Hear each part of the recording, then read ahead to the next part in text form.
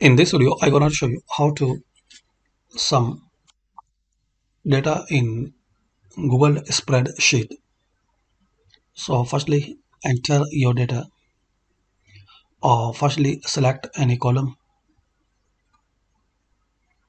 like you want to sum data in this column.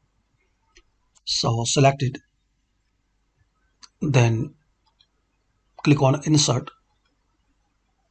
Here you will see function. So hold cursor there,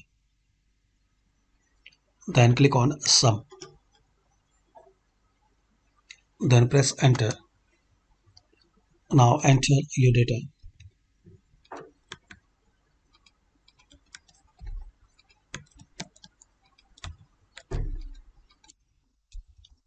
like this. So you will see total sum in last row. And also you can, if you have some data and you want to sum,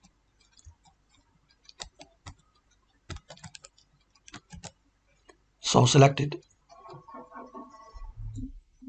insert function and select sum, press enter.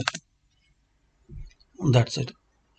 So like this you can sum data in Google Spreadsheet. Thanks for watching.